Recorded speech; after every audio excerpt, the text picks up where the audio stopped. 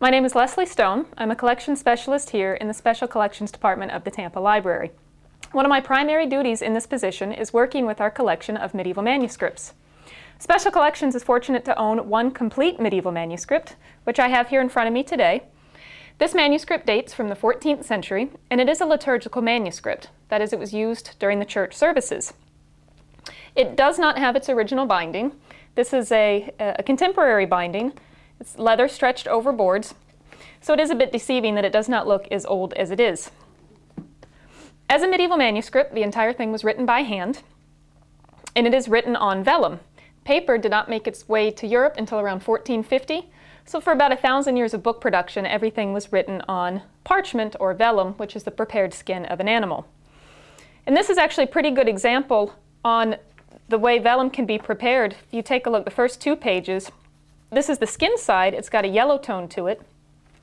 And the next two pages are much more smoother. This is going to be the flesh side of the animal.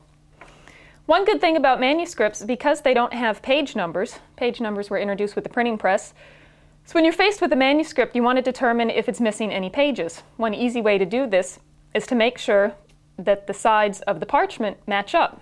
That's to say, you should always have two yellow or skin side facing, then you should have two white or flesh side facing. If you ever have a flesh side facing a skin side, that's a good indicator that a page is missing. You can always check the Latin text, but just in case you're not familiar with Latin, this is a little bit of a shortcut. We know that this book is not complete because some of the pages, here's a good example, you do have a flesh side facing a hair side, and the color difference is a bit obvious. So you can tell some pages are missing. What you don't know, is it one page or is it several pages? Simply no way to tell unless we were to translate the whole text and match them up. This entire thing is written in Latin, and it's been written in black ink, but it does have some color. It's got red ink and blue ink used for the initials. One thing to keep in mind with medieval manuscripts is they didn't have chapter headings, just like modern books do. They also didn't have title pages.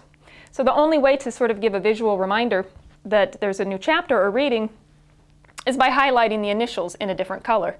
And throughout this missal, they go from red to blue throughout the text. And that's a good indicator of the start of a reading.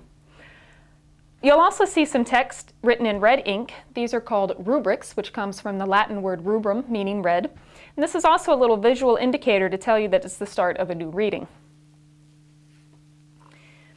Modern liturgical books, or modern books used in churches today, also adhere to the same scheme. They usually have a single column of black text. They'll have larger initials, and they also have rubrics. I mentioned before that the binding is not original. And one of the key indicators is if you take a look at the notes in the margin, they've been cut off. This book has a lot of notations in the margin. It's written down there, either corrections or just simply notes. The words have been cut off, and that's a very good indicator that the manuscript was actually chopped down when it was rebound. We know that this text is a missal, and that's the book used for the celebration of the Mass. This would actually sit up on the altar that the priest would read from. And the beginning rubric tells us exactly that. It's got an initial prayer. Here we have the big initial blue, forms the letter I. The letter next to that is in, so your first word is in. If you keep reading, it tells us in nomine Dei Patris, this et is and, in nomine Dei Patris et Filii et Spiritus Sancti. So automatically, just by knowing that first line, we know that it's a liturgical text. But later on, it does tell us that it was for the use of a Carthusian Missal. So we know that this book was used for the celebration of the Mass, and that we know it was used by a Carthusian monastery.